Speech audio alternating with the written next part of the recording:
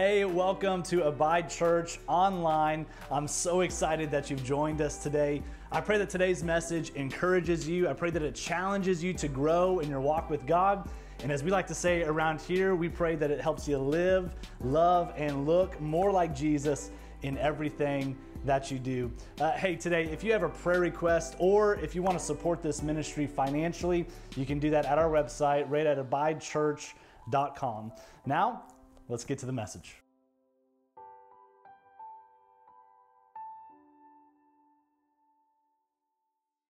Hey, if I haven't had a chance to meet you just yet, maybe it's your first time here, my name is Dan DeBell. I'm the lead pastor here at Abide Church, and I'm thankful that you've joined us today. Today's a fantastic day, and I'm going to get into some of the details for why this is such a special day for us today here at Abide Church. But before I get into my message, I need to say something really quick.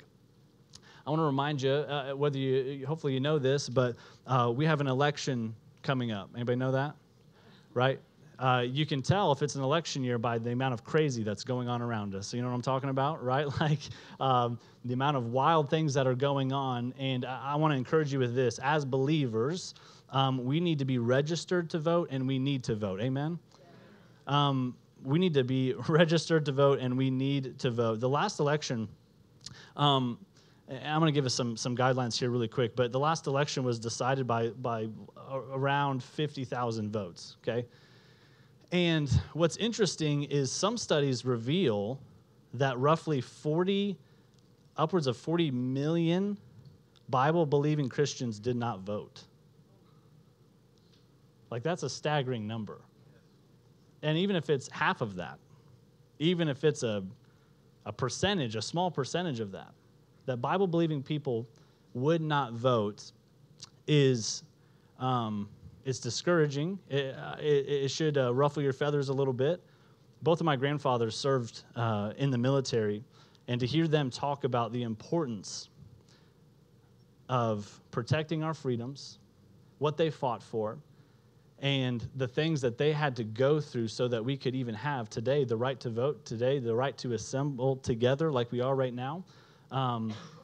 For me, I think one of the best ways that you can thank a veteran or a military personnel that lost their life, that gave their lives for our country, one of the best ways that you can thank them is by voting. Amen.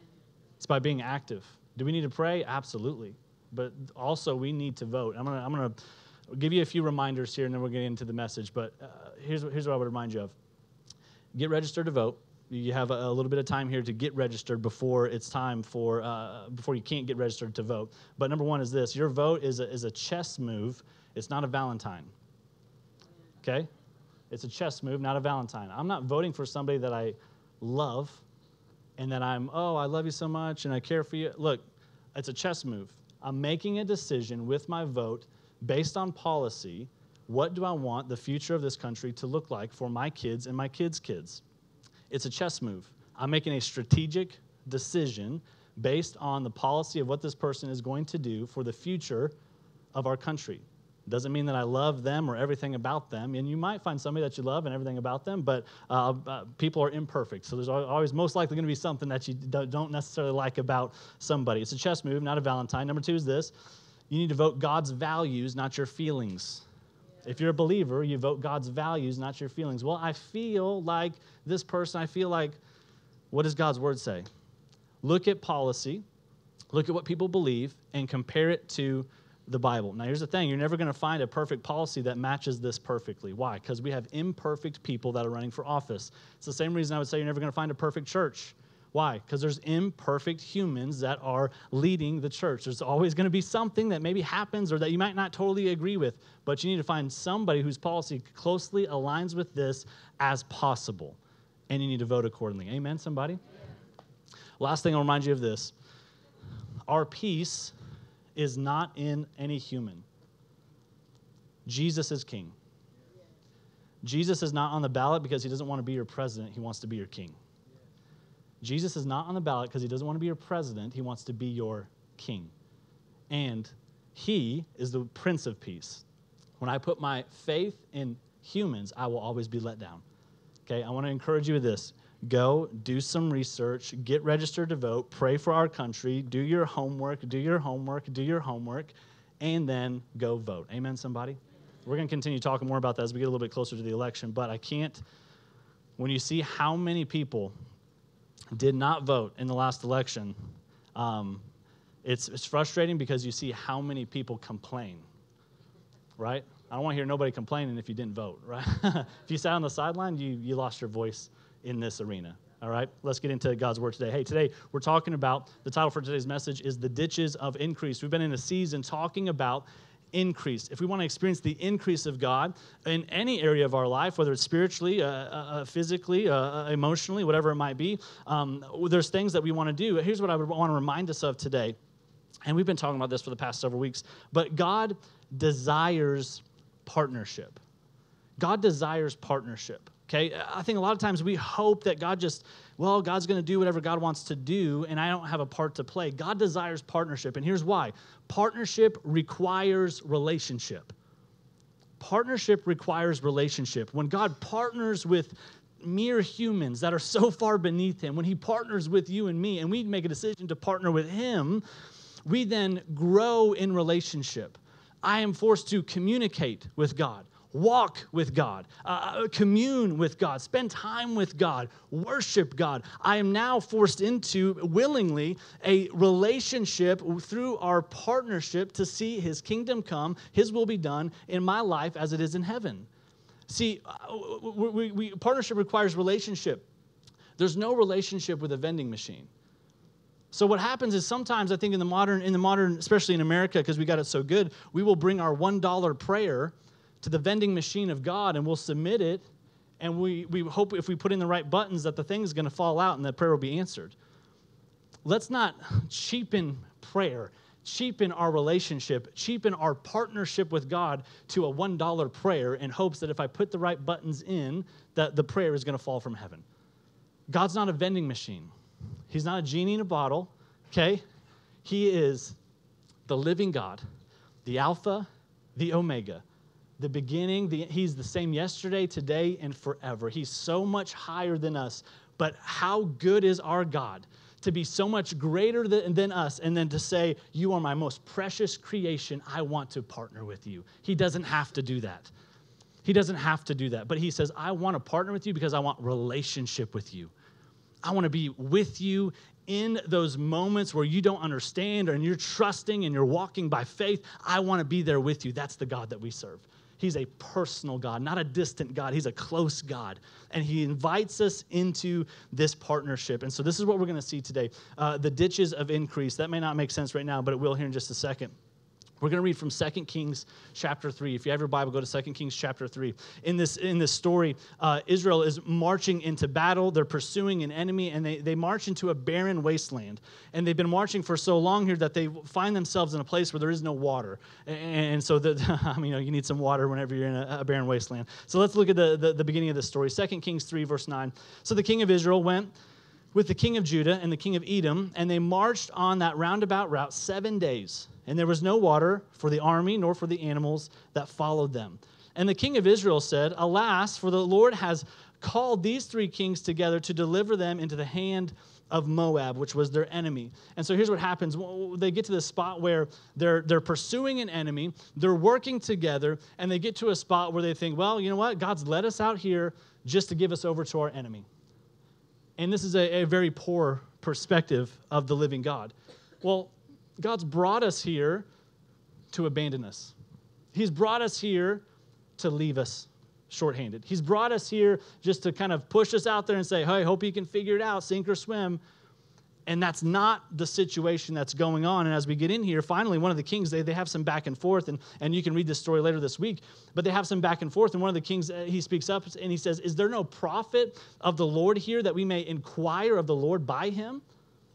At this point in time, they would have to go to the prophet, and the prophet would then go before the Lord or call upon the name of the Lord, and he would receive, or they would receive a word from the Lord, and they would instruct Israel what to do.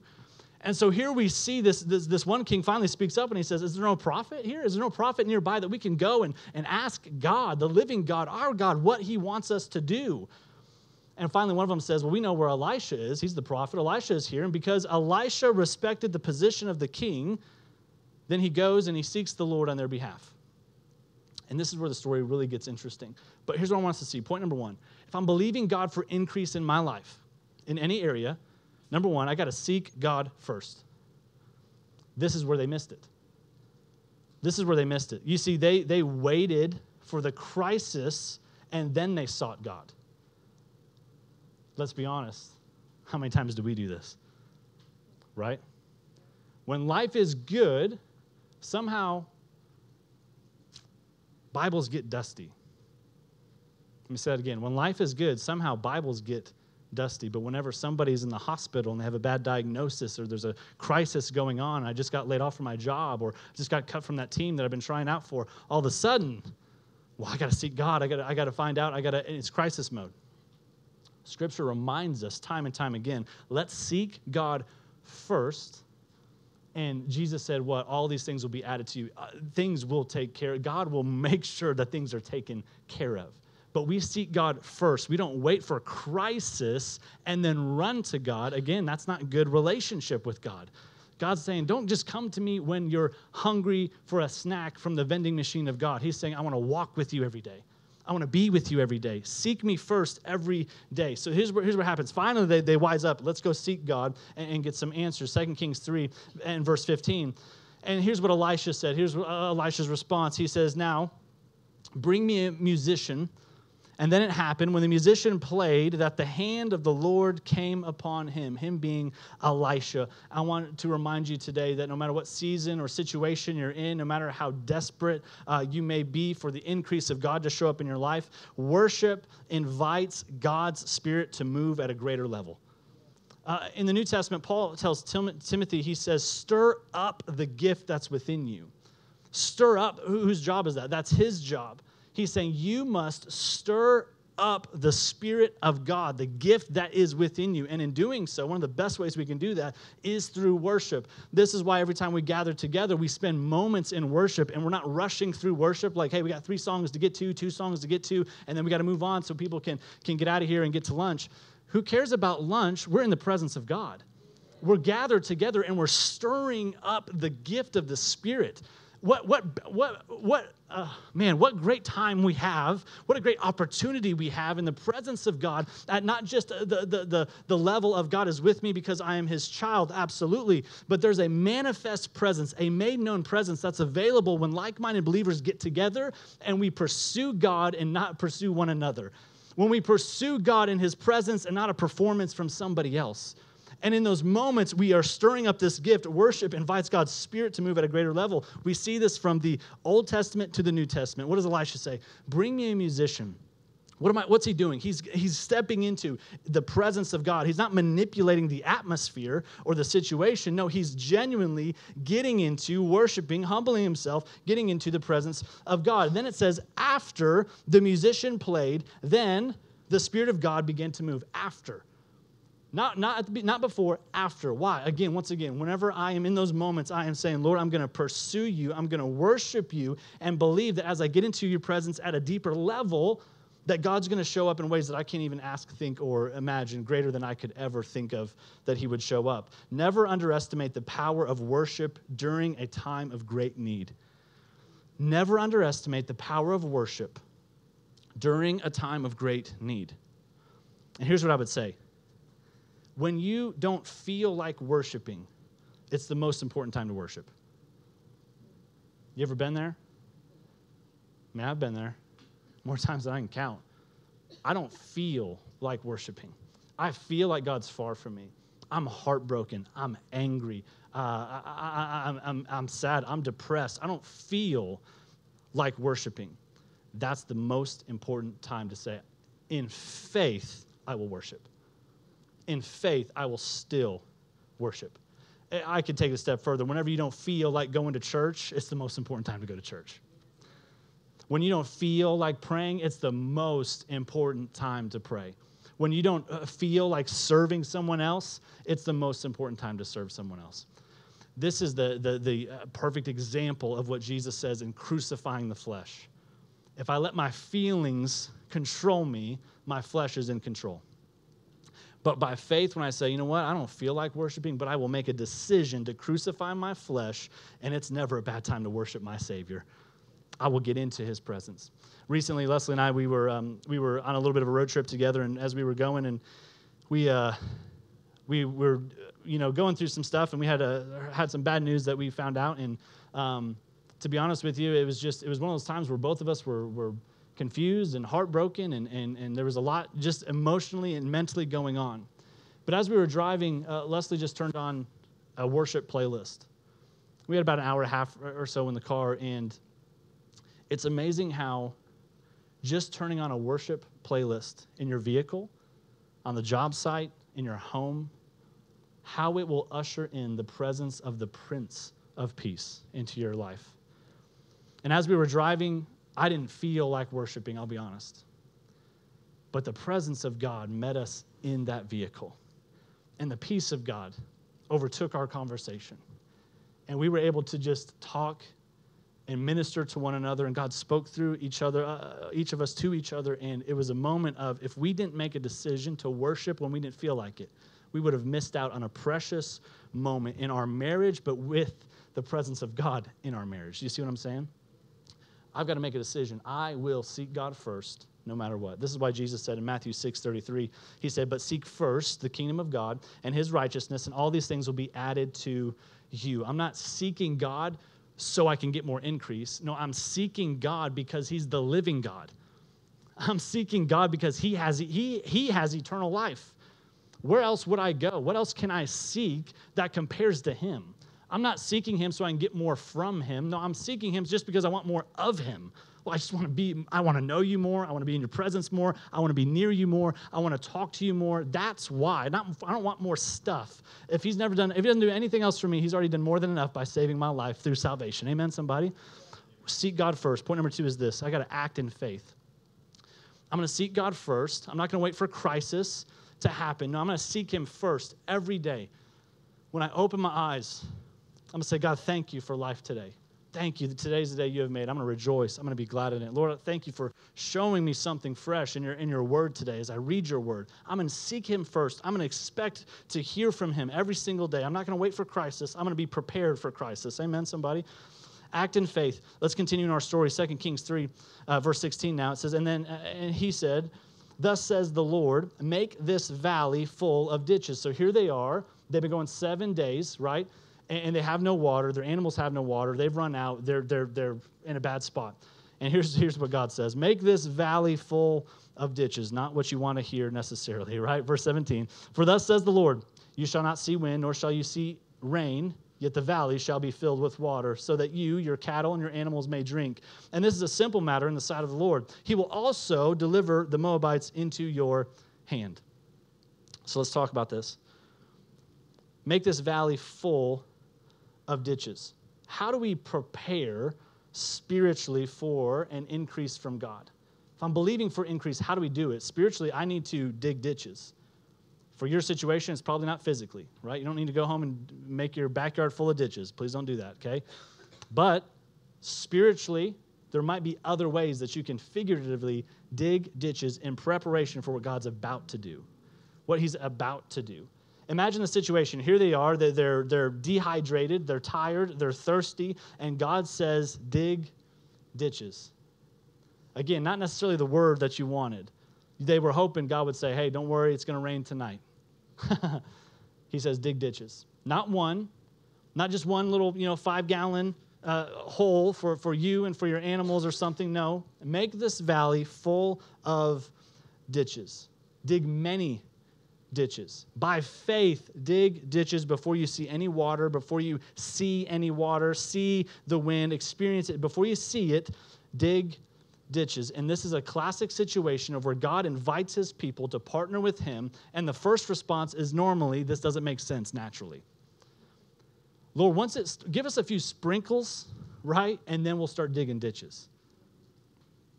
God says, I want to see your faith in digging ditches, not just a few, many, before I even send water your way. And through the level of their faith, they reveal it by how many ditches they are willing to dig. Well, God, why don't you just make it rain and we can just call it good? Wouldn't that be easier if you can just make it rain and it'll be totally fine? God's looking for partners. But this is a reminder for us that as we partner with God, that faith is the catalyst to the miraculous move of God. Faith is the catalyst. What's that? That's the spark. That's the light. Think of a stick of dynamite in the fuse. That's the flame that lights the fuse. That's the catalyst to the reaction that's about to take place. And that's exactly how it is in the spiritual realm. Faith is the catalyst. It's the thing that starts the process for the power of God to move in our lives. But it starts with somebody saying, I have the faith to dig ditches. I have the faith to do something about it. And you will only catch in your life the amount of faith, the amount of water that your faith is prepared for. You're only going to catch the amount of water, spiritually increase, whatever it might be, that you have the faith to prepare for. So if I'm believing God for a pay raise, right? Like, I want my boss to notice me. I'm believing for a pay raise. Okay, good. I can dig some ditches by doing what? I can show up early. I can have the best attitude on the job site, in the office. I can be willing to stay late when no one else is. I will go above and beyond. I'm going to start thinking like an owner. If this was my business, if this was my school, if this was my sports team, whatever it might be, I'm going to go above and beyond. How would I treat it? How would I treat other people? How would I lead this team? I'm going to dig. Those are digging ditches for financial increase at my job.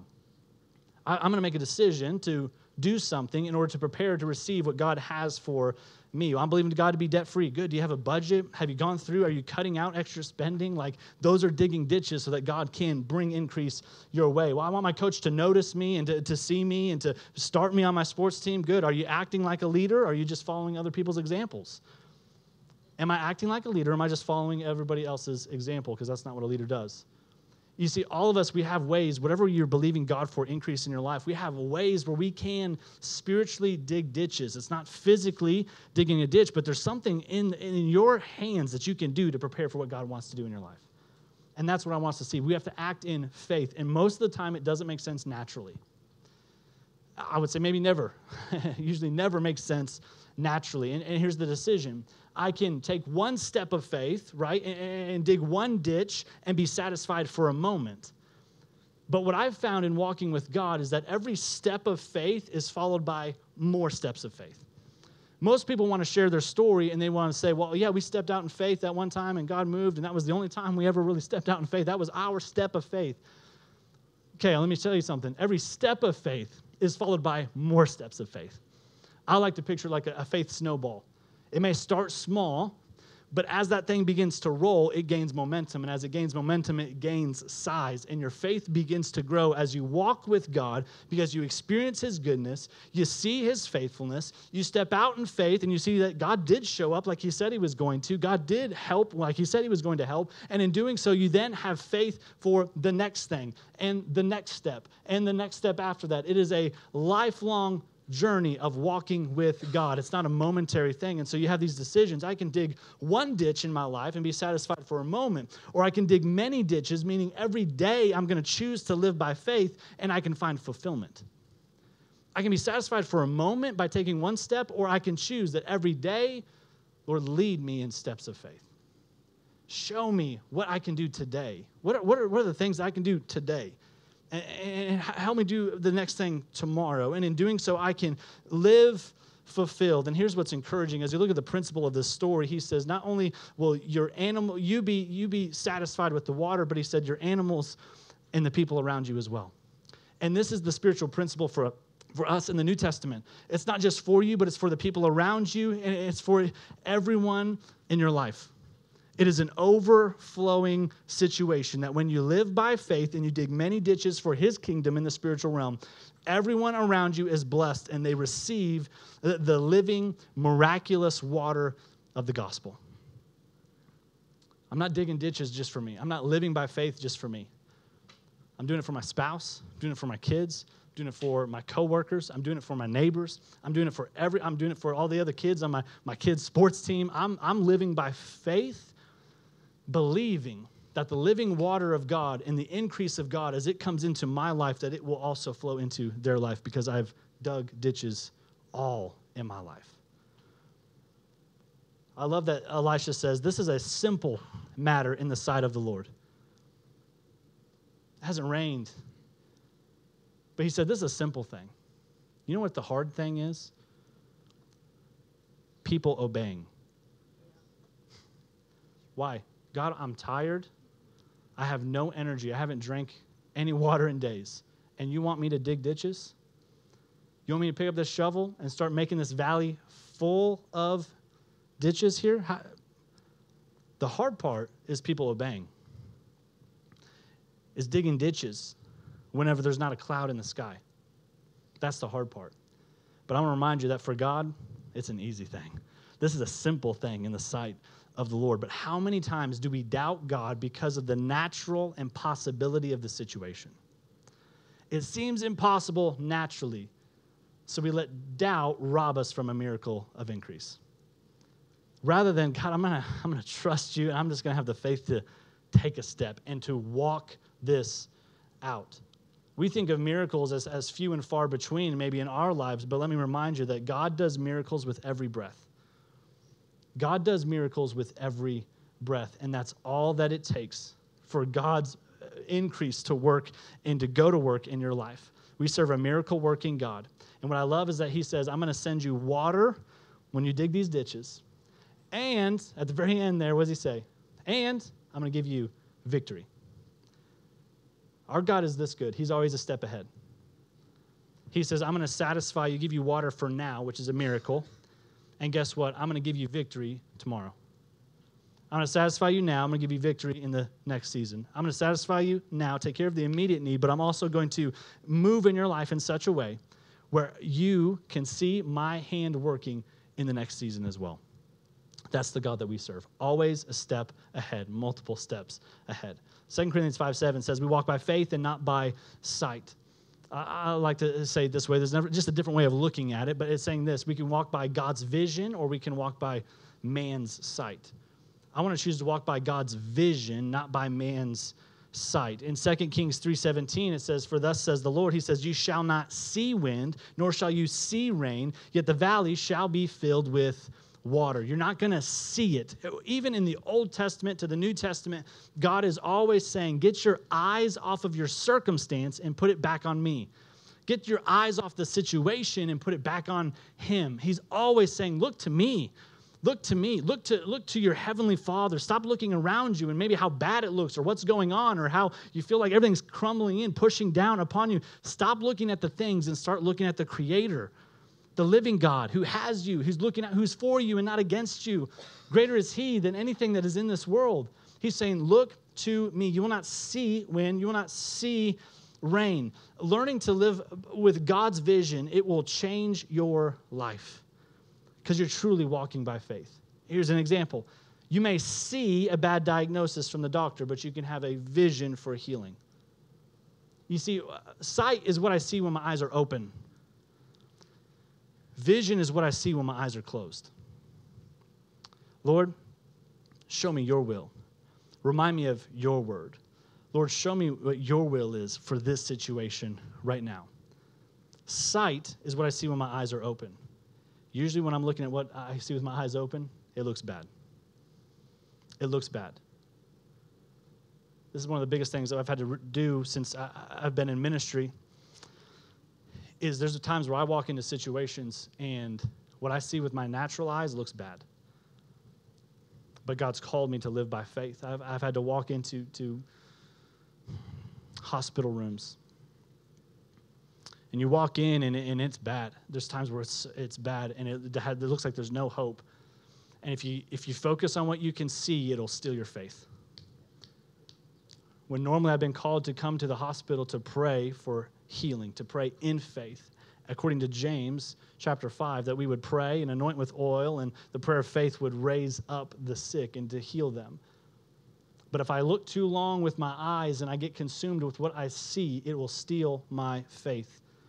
And you got to have a little bit of resolve in you as you mature spiritually to say, it doesn't matter what I see.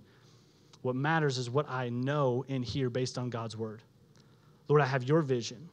Lord, I know this looks bad, but I have a vision for healing. And there's been times where I've walked in and it's looked bad. And I've prayed and we've seen miraculous things take place. But there's also been times where I've walked in and it looks bad and I've prayed and I haven't seen the answer that I was praying for. But I promise you this, no matter what the outcome, my faith is never in, and our faith should never be in our circumstance. It's in the finished work of Jesus. Lord, I don't know why. I don't know exactly what happened with that. I don't know why it didn't work out how I was hoping it would work out, but Lord, I trust you. That's walking by faith and not by sight. I may see a marriage that is on the brink of divorce, but I can have a vision for restoration and for healing. I may see my child that is far from God, but I can have a vision for their salvation. You see, digging ditches, it shows God the measure of my faith. How much am I willing to partner with him to see his kingdom come, his will be done in my life as it is in heaven? What am I willing to do in preparation for what God is about to do? And so the question for us is, what spiritual ditches am I digging in the area of my life that I need God to move? What are you doing to prepare for what God wants to do in your life in this specific area? And here's the most encouraging thing. I heard a pastor say this a long time ago. He reminded me, he said, here's the good news. You don't have to have the faith to finish. You just have to have the faith to start. Sometimes you're looking at a situation in your life and it seems impossible and it seems crushing and it seems like there's no way this can work out. And you think you got to have some type of crazy amount of faith to get you to the finish line. But I believe you just got to have the faith to start. Mustard seed. Tiny amount of faith. This much faith can change everything. And once I do, again, it begins to start that faith snowball that grows and builds with momentum until I see what God needs to be done in my life. You don't have to have the faith to finish, just the faith to start. Point number 3 is this. Remember that we serve the God of suddenly. We serve the God of suddenly. You see, you never know when your day is when your day is here. When your day of breakthrough is here. When your day of healing is here. When your day of freedom is here. When you've been praying for 10 years, but today's the day that prayer is answered. You have no idea. We serve the God of suddenly. And sometimes we pray, and on minute 1, as soon as we pray, there's an answered prayer, and there's a miracle that takes place. And that's always where my faith is. Lord, if I'm going to pray for somebody that's sick, pray for somebody that's in pain, pray for somebody that's in need, I'm praying that as I finish this prayer, boom, God's power's moving. My prayer is always there, but sometimes it might take a process. But you have no idea when suddenly is about to take place. We serve a God of suddenly. Suddenly, an angel appeared to Mary. Suddenly, a man received strength in his legs. Suddenly, the storm ceased. We serve a God of suddenlies. And this is what we see in this, 2 Kings 3, verse 20. Now, it happened in the morning when the grain offering was offered that suddenly, everybody say suddenly, suddenly water came by the way of Edom. And the land was filled with water.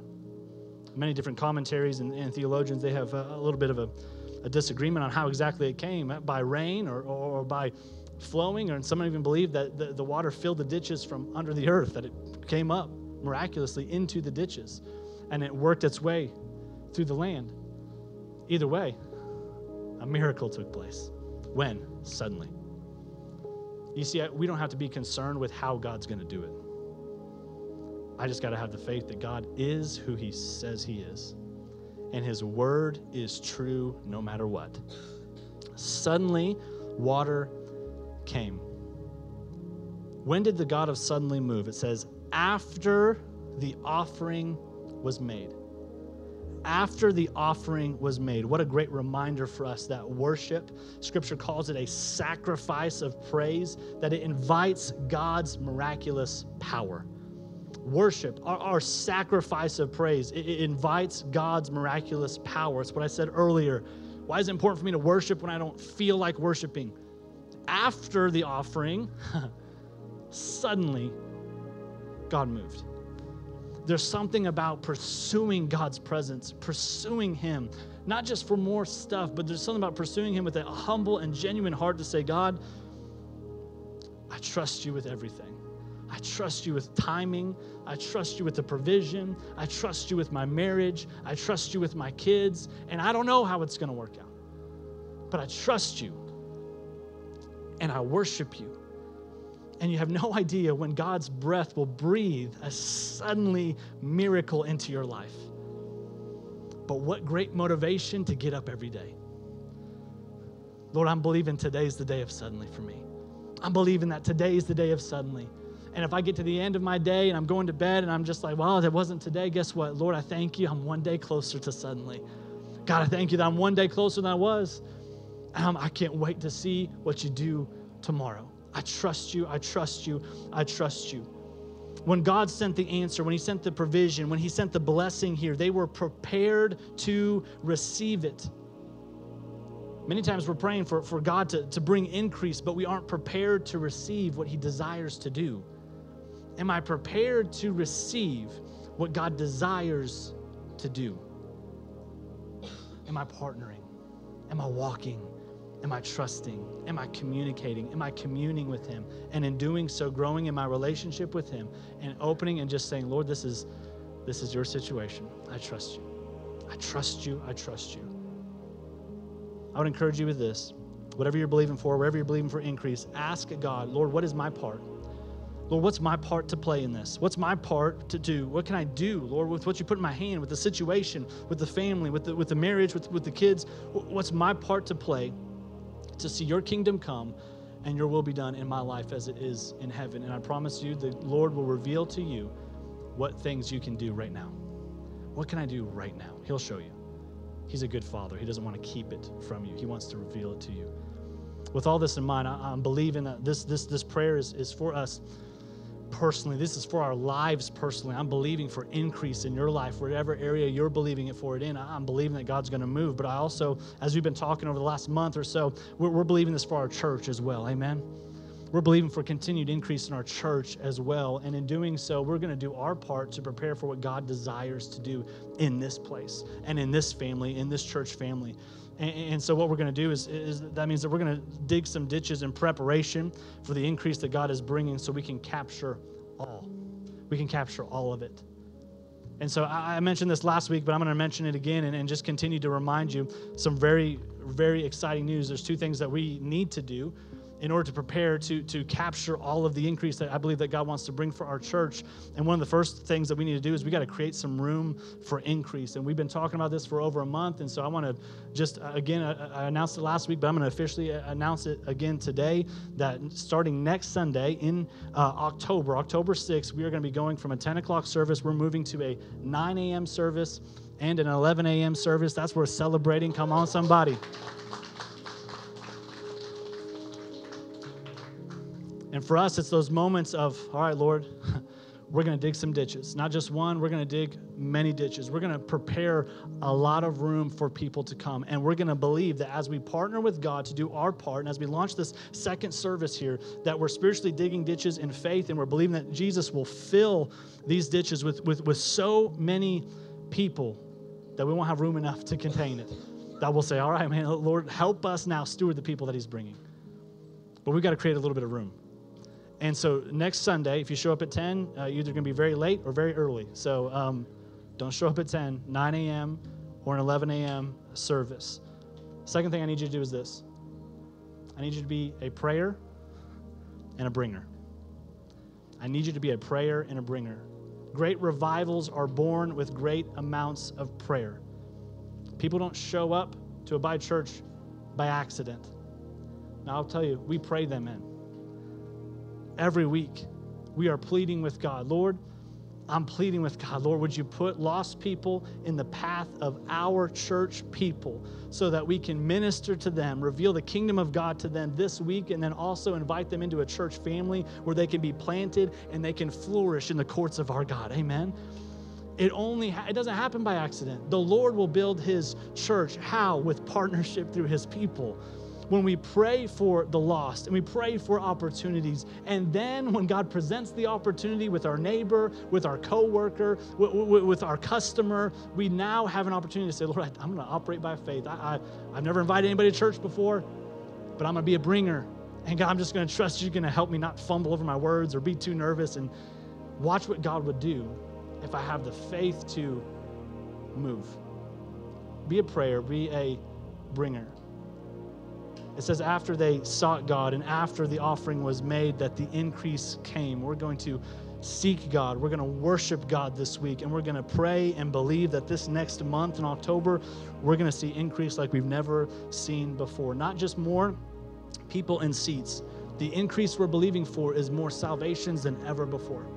That more people far from God will come into his presence, experience him in a new way or for the first time ever, and they will be so changed by his presence and in a community of people that are pointing them to him that they will come forward, receive salvation, and they'll say, I can't wait to get back into the presence of God with my church family.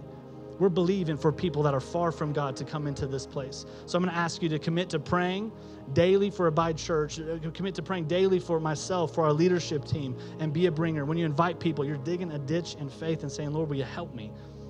Will you help me invite people, bring people into this place? Friends, it's an exciting time to be at Abide Church. And I don't have all the pictures, and I don't have everything worked out, and I don't know exactly how God's going to do everything. But I do know this. God looks for partners. When we do our part in obedience to what God's asking us to do, he does the miraculous. And then we get to watch and sit back and see and say, look what the Lord has done. Not look what we built, not look what we're doing, look what the Lord has done. And at the end of the day, as many people come into the family of God through Abide Church, we get to say, thank you, Lord. Thank you, Jesus, for allowing us the opportunity to represent him to our community. Amen. When you leave today, we have some brand new invite cards. They look like the old ones, but they have our new service time on here. As you leave, by the very front door, we have our Be a Bringer table. There's blessing cards on there, but there's also these brand new invite cards. If you have some of these in your wallet, the old ones, throw them out. The new ones have our new service time on there. Please clear out that table. Take as many as you need. We can restock. We can buy more if we need to. Clear out that table, invite and pray, be specific, and God will open the door for you to invite people. Let me pray for you. Lord, we love you, and we thank you for today. Thank you for your word, that it guides us, that it's a light for us so we can see spiritually how to walk and how to navigate this life. And so, Lord, I pray that today your word, it would just go deep into our heart. It would reveal things, Lord, that you would speak to us so we know what is our part to play for the area of increase that you're desiring to bring.